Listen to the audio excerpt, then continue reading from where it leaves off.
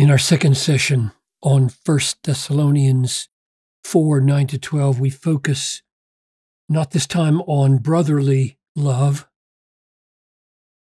that is, behavior towards brothers throughout all Macedonia, but rather Paul's very earnest concern about how the way the Thessalonians are behaving will affect unbelievers, those who are outside the church. Now, concerning brotherly love, you have no need for anyone to write to you, for you yourselves are God-taught to love one another. For that indeed is what you are doing to all the brothers throughout Macedonia. But we urge you, brothers, to do this more and more. And then he urges them to do something with regard to the outsiders and to aspire to live quietly and to mind your own affairs and to work with your own hands as we instructed you, so that, here's the goal of the quietness, minding your own affairs and working with your own hands. The goal is so that you may walk properly toward outsiders and have no need of anything, have need of nothing. Father, I pray that we would get guidance, God-taught guidance for our own relating to unbelievers as we ponder Paul's words here in Jesus' name. Amen. Just a word here about aspire, an unusual word. It means to have an ambition. Paul used it here in Romans 15, where he said, "From Jerusalem and all the way around to Illyricum, I have fulfilled the ministry of the gospel of Christ, and I make it my ambition." That's the same word. I make it my ambition to preach the gospel, not where Christ has already been named.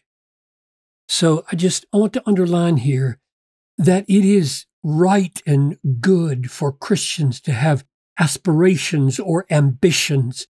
We should not be a lackadaisical people just drifting through life with no Bible-saturated, God-taught goals, plans, aspirations.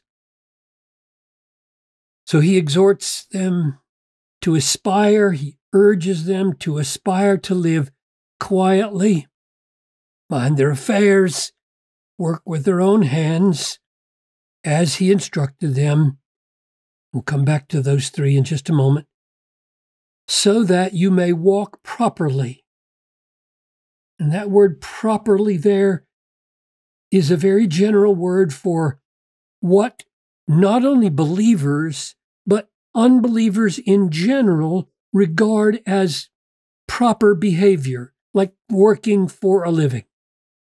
That's the idea. Don't unnecessarily take up patterns of behavior which even the world, and not only Christians, regard as unseemly or untoward or inappropriate or improper. You have that kind of language in New Testament ethics which doesn't deal directly with right and wrong, but with what's proper and improper, helpful and unhelpful, offensive and not offensive, and that's the idea here. So don't walk in an improper way, but rather properly toward outsiders. He's very concerned here with outsiders. Now, what's the problem? What is he getting at here? This is very soft. There's no hard criticism here. This is going to become a criticism in 2 Thessalonians. It's already creeping into the church, this meddling with other people's affairs, this failing to do the work that you ought to do so that you are not in need of anything, but supporting yourself. What's going on here? We see a hint of it here in 1 Thessalonians 5:14. We urge you, brothers, admonish the idle. There they are. So they are already there when he writes the first letter. The idle. Something is going on. Sometimes it is suggested that they're misunderstanding the timing of the second coming so that they're quitting their jobs because they think the day of the Lord is going to happen any day, and so they don't need to work anymore. So there are these idle people. Then when you get to 2 Thessalonians, here in chapter 3, look what it says. Now we command you, brothers, in the name of our Lord Jesus Christ, that you keep away from any brother who's walking in idleness. This is more serious, isn't it? And not in accord with the tradition that you received from us. For you yourselves know how you ought to imitate us, because we were not idle when we were with you, nor did we eat anyone's bread. In other words, we weren't dependent on others, like we saw back here. Don't have need of anything. Work with your own hands. Support yourself. We did that. We showed you how to do that. Nor did we eat anyone's bread without paying for it. But with toil and labor, we worked night and day that we might not be a burden to any of you. So he was giving them an example that work is good, work is right, work is Christian. Verse 10, for even when we were with you, we would give you this command. If anyone is not willing to work, let him not eat. Whoa, we'll deal with that when we get there, but that's a strong warning. For we hear that some among you are walking in idleness. Okay, here it is again. They were already there in 1 Thessalonians, and now here they are, and he's having to really get tough because they are bringing a lot of reproach from the outsiders. Some among you are walking in idleness, not busy at work, but busy bodies. They're meddlers. They're getting involved in other people's affairs. They're mooching off other people. This is bringing reproach from the community. Now, such persons we command and encourage in the Lord Jesus Christ to do their work quietly, to earn their own living, which brings us back now to don't have need of anything. Work with your own hands. Mind your own affairs. So that's what's going on here. There's evidently a movement in the church of quitting their jobs or thinking that for some misunderstanding of the second coming or some misunderstanding of love, you could just do nothing and mooch off of other people. And Paul says, no, that's not the way to live properly before outsiders. That phrase, I put the Greek here just so you could even see it with your own eyes, that this very phrase, before outsiders, is used one other place here, namely in Colossians, where Paul says, walk in wisdom toward outsiders. That's the phrase, toward outsiders, exactly the same phrase. Making the best use of the time. Let your speech always be gracious, seasoned with salt, so that you may know how to answer each person. So wisdom is called for here. This is not proper. He's not using the language of proper, improper. He's using the language now of wise and foolish. And best use of the time. And graciousness. And language that's seasoned with salt. Keen to answer every person. So there is a way to relate to outsiders in an evangelistic way that tells the truth about the gospel, but it involves a great deal of discernment and wisdom, and they're not having it, right? They're not minding their own affairs, but becoming busybodies. There's an interesting reference in 1 Peter to that idea of meddling or busybodies. He says in 1 Peter 4, Beloved, do not be surprised at the fiery ordeal when it comes upon you to test you as though something strange were happening to you. But rejoice insofar as you share Christ's sufferings, that you may rejoice and be glad when his glory is revealed. If any are insulted for the name of Christ, you're blessed, but because the Spirit of glory and of God rests upon you. But let none of you suffer as a murderer. Well, that's obvious. Or a thief. Yeah, that's obvious. Or an evildoer, right? Or, this is the idea, meddler, busybody, doing nothing, sticking your nose in where it doesn't belong, not making your own living, but intruding your life into other people's lives where it doesn't belong. Don't suffer for that. If you suffer as a Christian, that's going to happen, but don't Suffer where you don't need to suffer by failing to mind your own affairs, failing to work with your own hands. And that's what's meant by quietly. We might stumble over that word quietly. I do.